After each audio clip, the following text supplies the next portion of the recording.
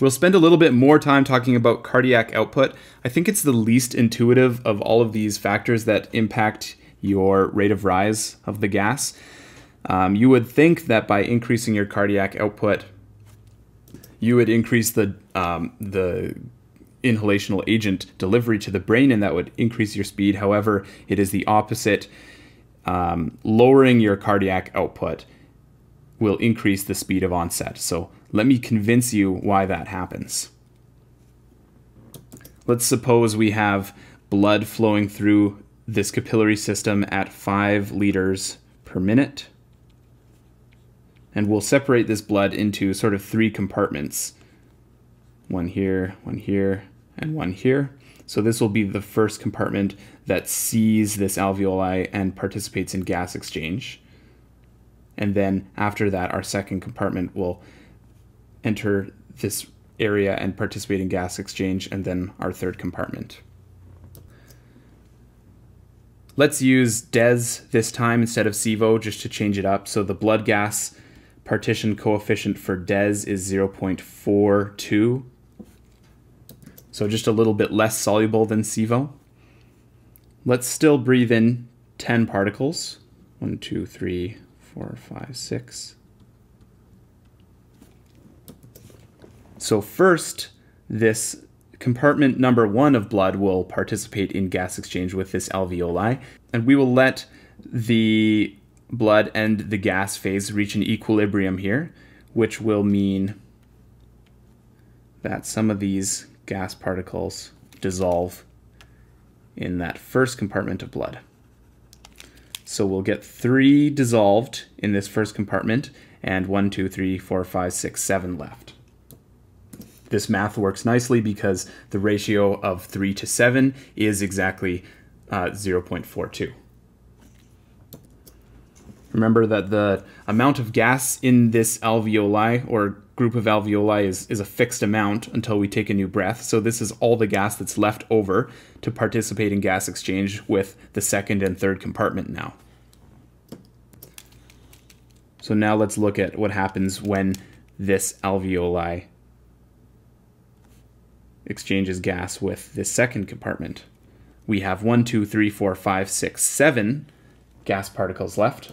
So to establish a blood gas partition coefficient of 0.42, we're going to move less particles into this one. So we'll actually just move 2 into the second group of blood that sees the alveoli instead of 3.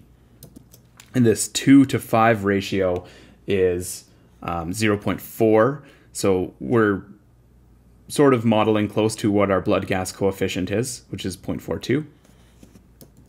Then finally, when this third compartment of blood sees the alveoli and participates in gas exchange with it,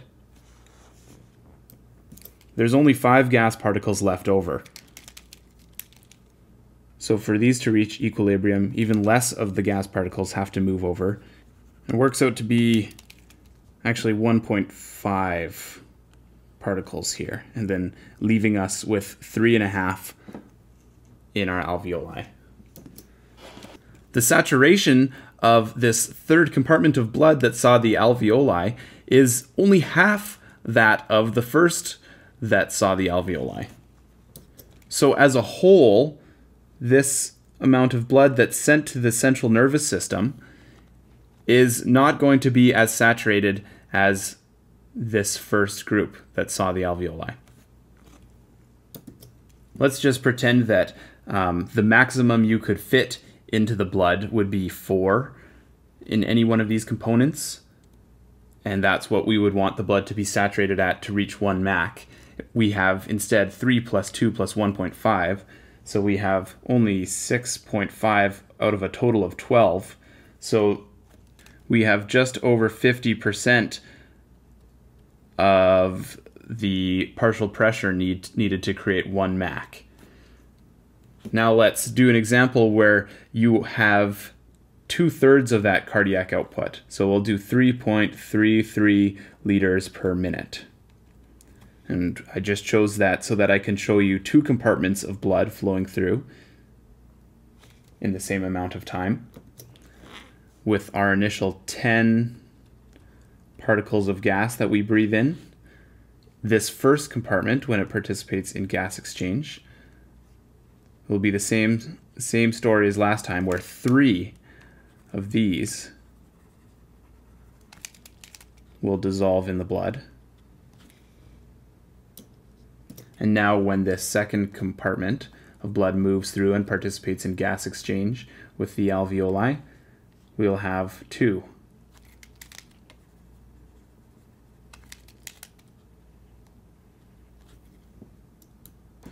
So let's say this, again, each of these blood compartments would be fully saturated if they had 4 dissolved particles. So here we have 3 plus 5, or 3 plus 2 is 5 out of a total of 8. And then we can say that this blood is just over 60% saturated. So just over 60% of the way to producing the partial pressure required for 1 Mach.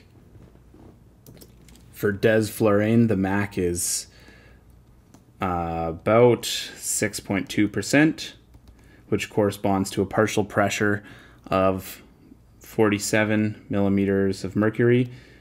So we're saying if we want that full 1 Mach, we need our CNS partial pressure to be 47, or the partial pressure of the blood being delivered to the CNS to be 47.